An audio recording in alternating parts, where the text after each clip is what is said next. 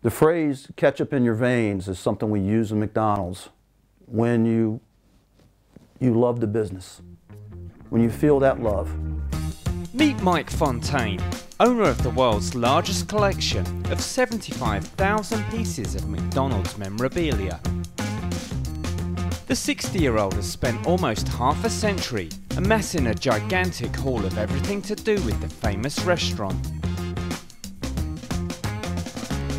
And his astonishing labour of love has been meticulously catalogued and put on display in his home in Pennsylvania, USA. Behind the doors of this seemingly ordinary house is a colourful history of a global fast food favourite. I have glasses, I have Happy Meal toys, Happy Meal displays, equipment, lapel pins. My table of contents is 398 different categories. 9 rooms in Mike's home have been given over to his collection, displayed on 2 miles of shelving. This is my cup and glass room, and there's over 1,000 different McDonald's cups, glasses, in all different categories. Mike's career with McDonald's began as a teenager in 1968 when he was just 15. I started with McDonald's when I was 15, and at age 30, I actually owned a McDonald's restaurant.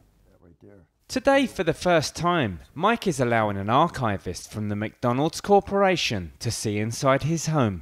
In my opinion, as the McDonald's archivist, I believe Mike has the most encompassing collection in the world. It's in pristine shape, they're one-of-a-kind pieces, it's just awesome. With the collection still growing, Mike has big plans for the future of his life's work. My ultimate goal for this collection is for McDonald's to help me build a museum. By charging admission, the money could go to Ronald McDonald House Charities to help kids around the world who have cancer.